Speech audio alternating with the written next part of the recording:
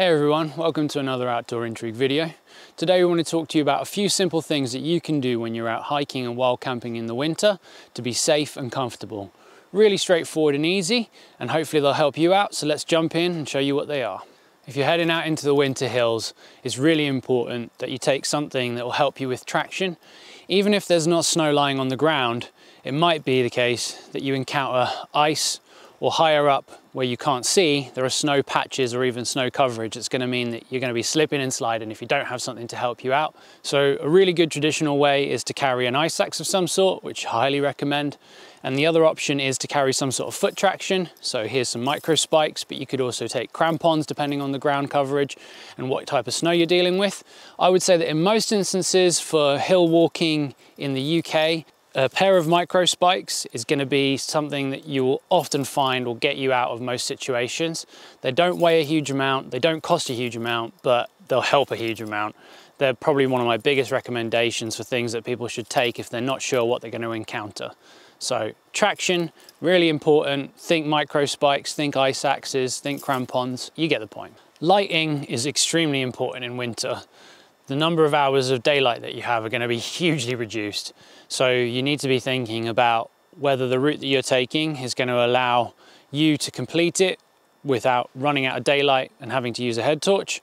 And in general, you're going to want to take a head torch on most hikes, but especially in winter, just to be careful. So think about head torches. Then I would suggest often to think about a spare head torch. In winter, I usually carry an extra emergency head torch, so it can be a smaller one that's a little bit lighter, but it means that you've got a backup. Should something go wrong with your main light, you're going to be able to still get out of wherever you are with your backup. And on that same front, spare batteries and even a power pack if your headlight is rechargeable are really important. And that's the kind of thing you want to be thinking about in winter, is a little bit more redundancy. You've got your main one, but you're thinking about a backup or recharging your main one. Just a little bit more impact when you haven't got as much light and you're potentially having to hike or do things in the dark a lot.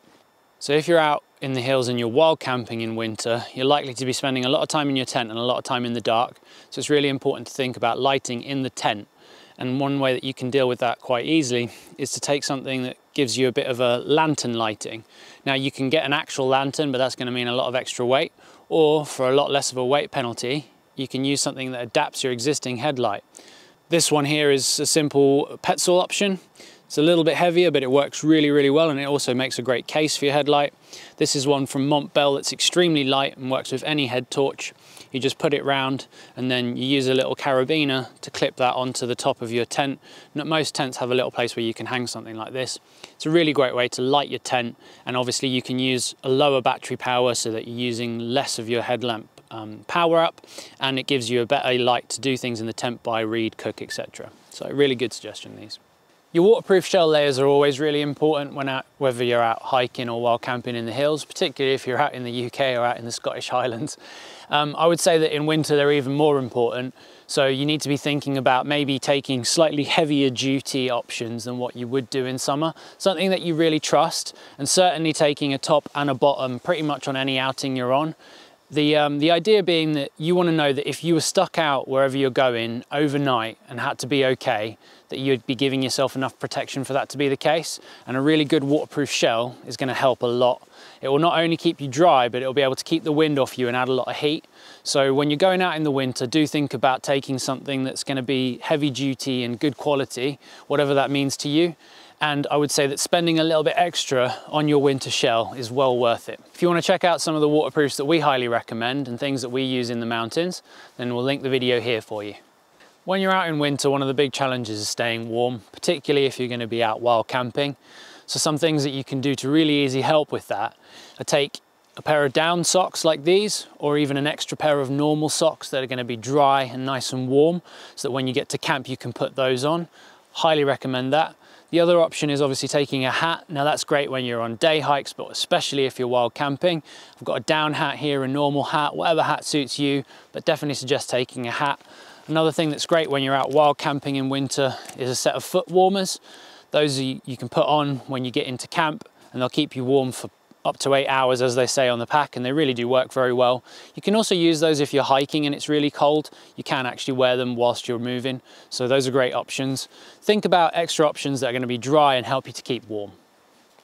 When you're out on a day hike in the winter, heading out into the hills, I highly recommend that you take something like an insulated blanket, a blizzard bag, a bothy bag, or a bivy bag, something that means that if you get caught out in bad weather, you're going to be able to climb into it and give yourself some protection and added warmth, not only for yourself, but should you come across someone else who's in trouble or injured, it's really helpful. If you're wild camping, I think it's sometimes less important because you actually normally have a shelter of sorts with you. It might be a bivy or a tent, as well as all your sleeping kit, which would allow you normally to be able to get out of the elements utilizing that. I'm not saying you shouldn't carry it, but if you're thinking about weight, then you could go for not carrying it when you're out with your full kit. And if you're out on a day hike or even a run sometimes in the hills, I would take something like that with me, or normally some sort of small lightweight bivvy, so that I know that I'm going to be able to cover myself if it gets really bad.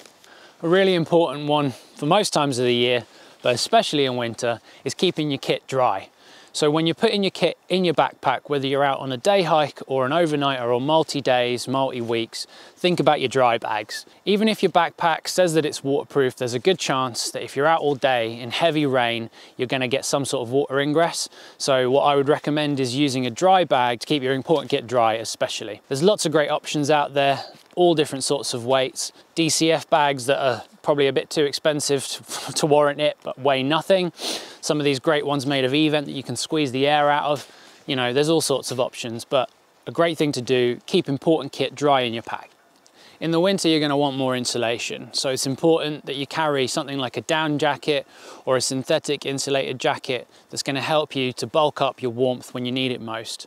If you're stopping for lunch or a long break and you're going to be taking pictures or whatever else, you're going to want to put something warm on. And if you're wild camping, you're definitely going to want it when you stop and you get your tent up overnight to help you boost your warmth. So take a down jacket, something like this, like the one I'm wearing, or a synthetic layer, but just take extra insulation, even if it's a heavy fleece, it doesn't matter. Something in your pack that you know that if you need to, you can add some warmth to the system that you've got.